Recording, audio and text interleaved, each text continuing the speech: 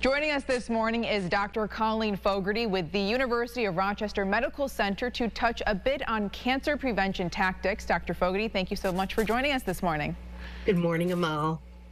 All right, so let's start here. Cancer is a life-altering experience that can, for some, feel imminent in a way, but before patients get to that point, there are actions that can be taken as prevention. And with February being National Cancer Prevention Month, it's a good time for some of those reminders. Absolutely. As you know, cancer isn't simply one disease, and there are many common things that everyone can do to prevent many different types of cancer.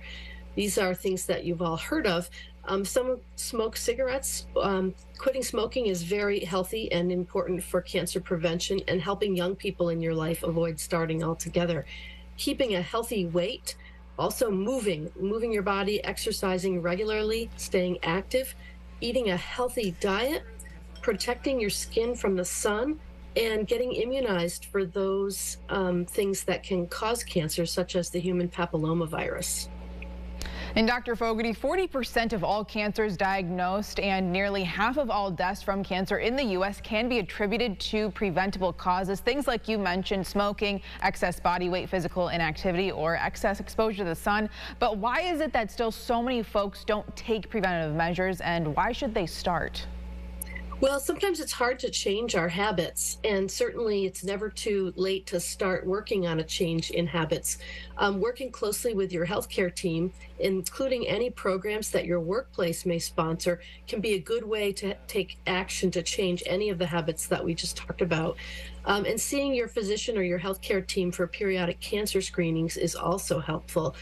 With the COVID pandemic, some of those things have been postponed, or there have been large waiting times. So encouraging people to get back with their health team now is a good plan.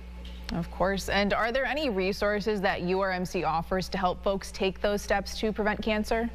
Yes, absolutely.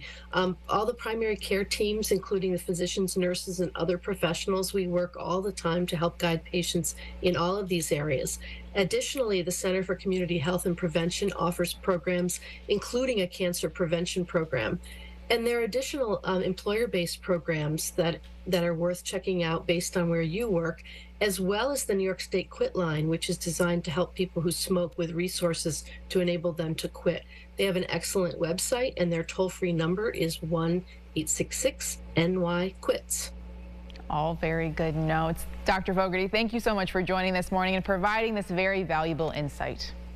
Thank you, Amal. Have a great day. You too. And for more information on cancer prevention and those mentioned resources, just head over to our website. That's rochesterfirst.com.